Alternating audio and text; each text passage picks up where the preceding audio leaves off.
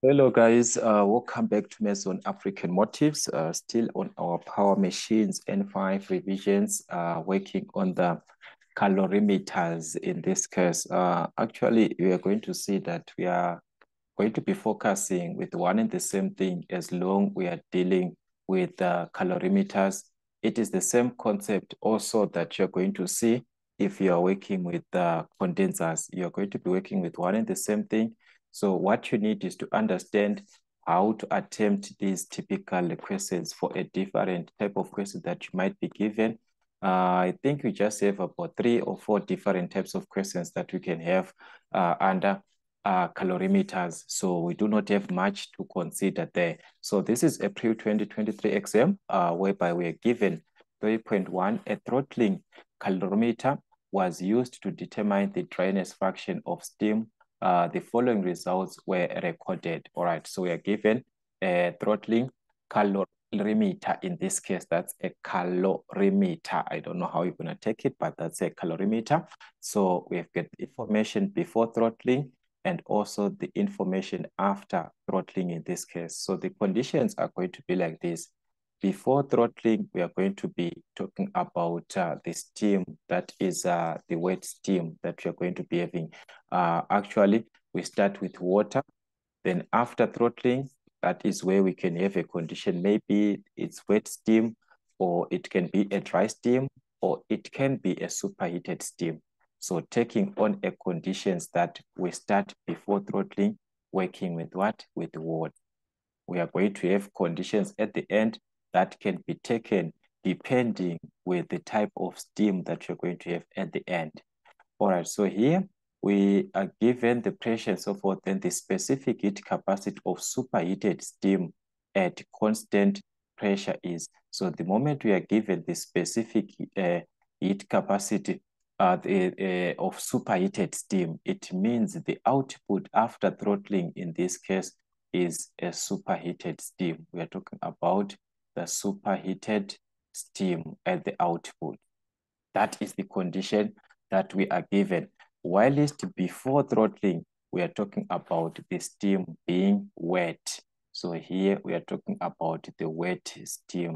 That is the steam that is wet. So it can start as a wet steam and end as a wet steam. There's a condition like that. It can start as a wet steam and end as a dry steam, whereby we shall be talking about HG. Or it can start as a wet steam, then it ends as a superheated steam. So those are the conditions that you are going to have.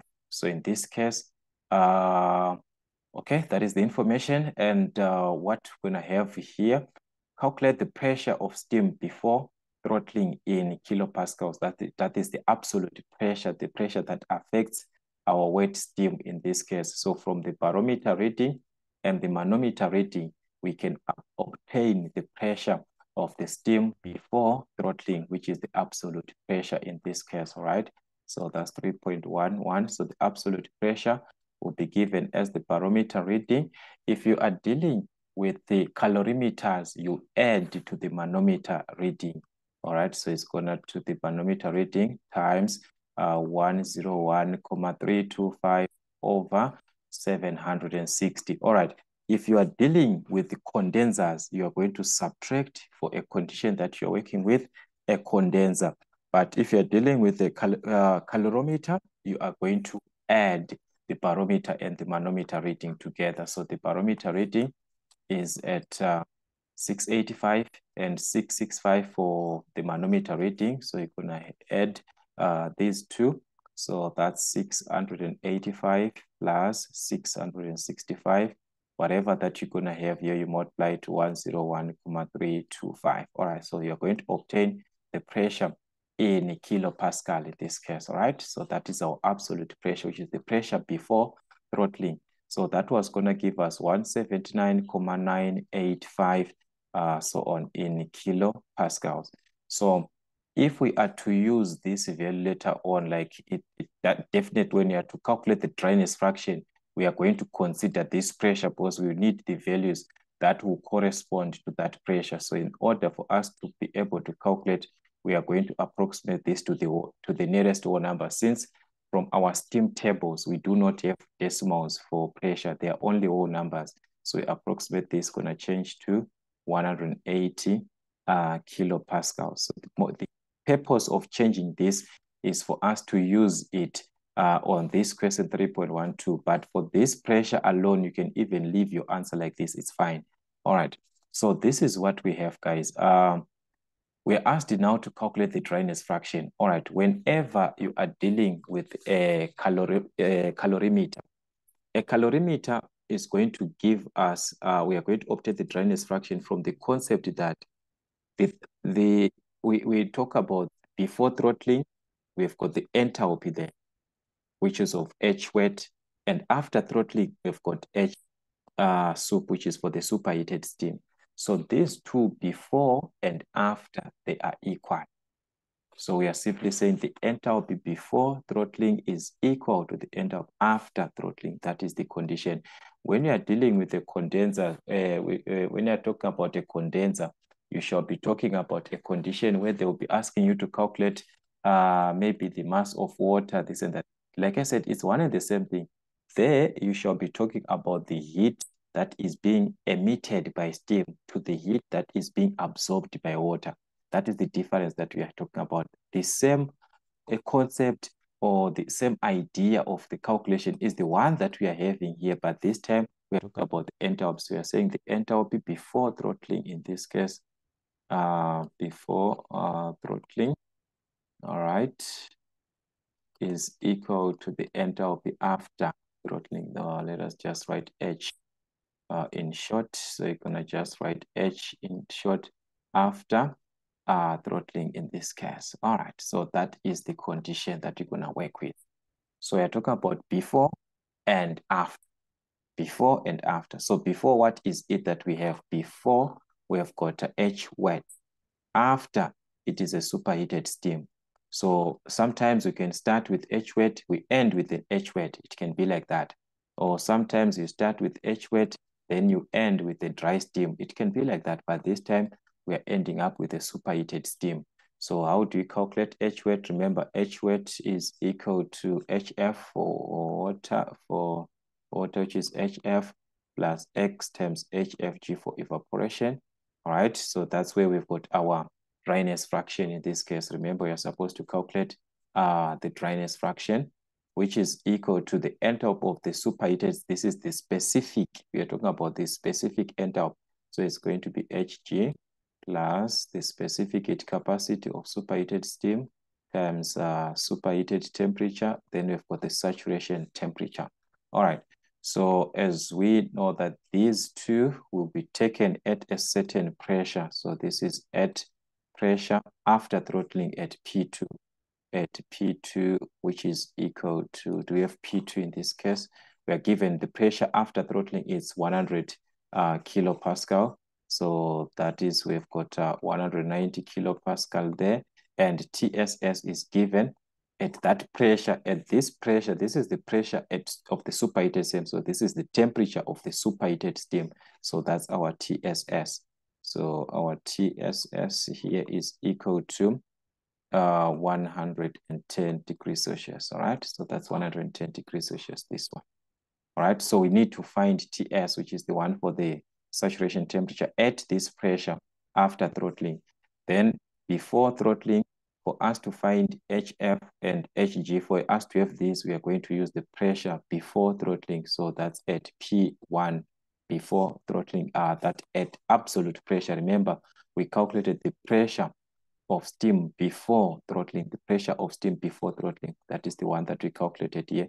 So that's why we rounded off this to 180 so that we can be able to use it on our steam table. So that's at 180 kilopascal. So you're going to find this at P1, which is 180 kilopascal. So as you can see, it's just a direct substitution into the formula if you understand this. If you are dealing with a condenser, expect the same type of a question, but it will be from where?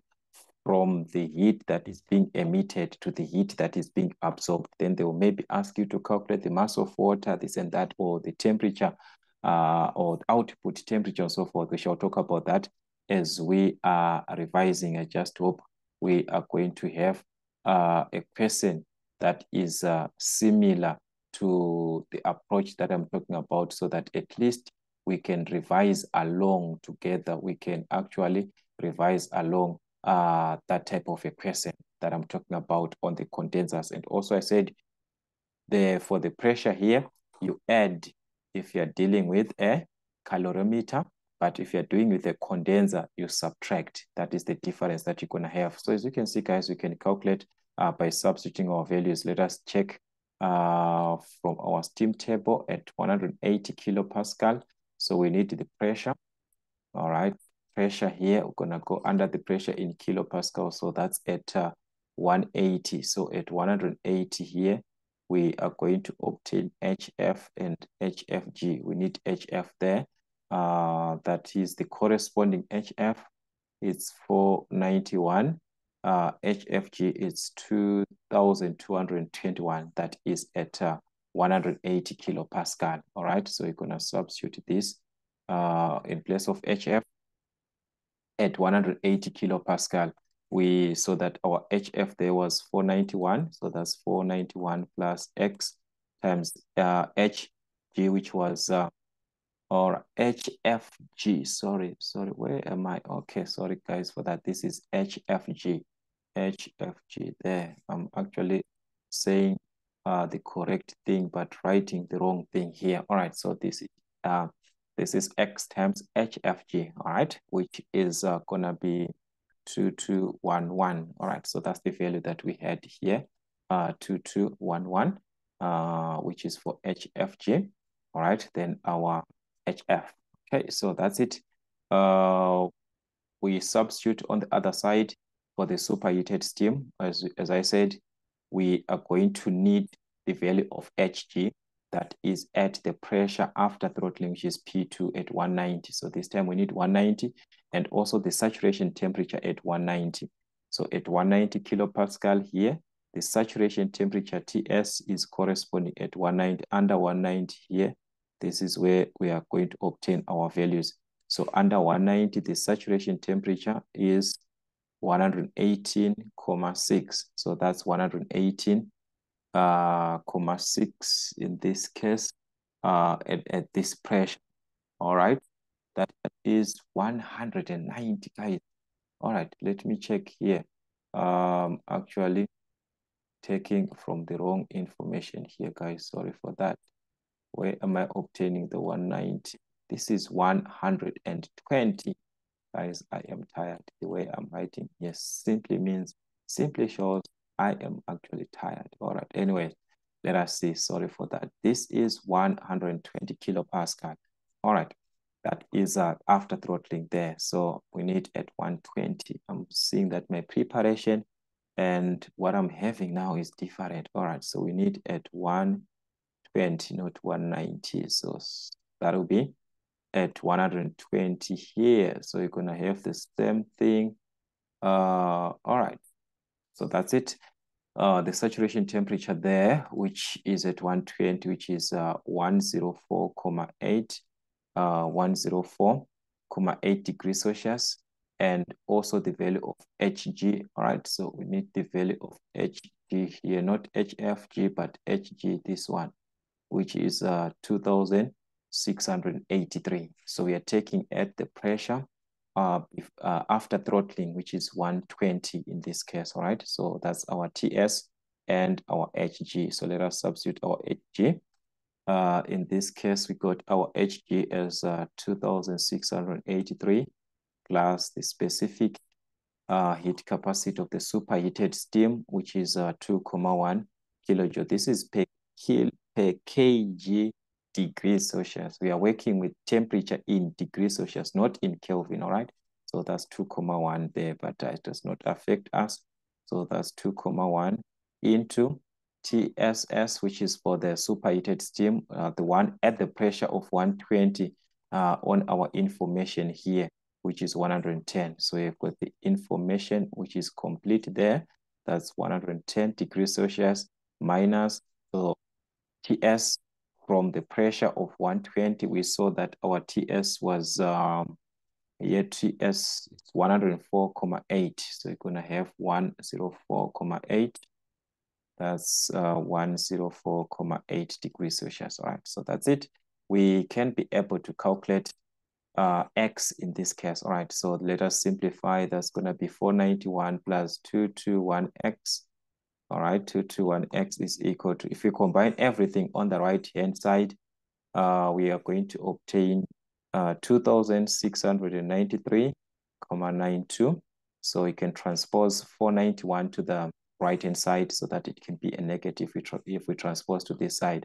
All right, so meaning to say, we are going to subtract this to the other side. We remain with 2211x is equal to, if we subtract 491 on this side, if we subtract 491, we are going to obtain with 2,202.92. Then we can divide by this 2211 so that we obtain the value of x. All right, so that's going to give us the value of x, which was going to be 0.99634 and so on. So that's 0.99623 decimal places. All right, so that's the condition. That's the condition. So as you can see, as long you are working with a calorimeter, mostly you're going to be asked on the dryness fraction to compose. You are talking about something that is used to measure the dryness fraction. So we need to know about the enthalpy before throttling and the enthalpy after throttling. So this one for after, it's gonna, maybe it was a condition that it was also wet, the output is also wet. We are not going to use this formula. Maybe the output or after throttling, the steam is dry. It means we're not going to have this. We're just going to have HG. So it depends with the output. After throttling, how is the steam given? That is the one that is going to determine your formula. So you do not say, because of this formula that we have used now, I'm going to use the same formula to answer another question. No, you have to check the type of steam that is the one that you're having after throttling. How is it given? But before throttling, your steam is going to be wet steam. All right, so we shall check another question so that we spot the differences as we are revising for our exam.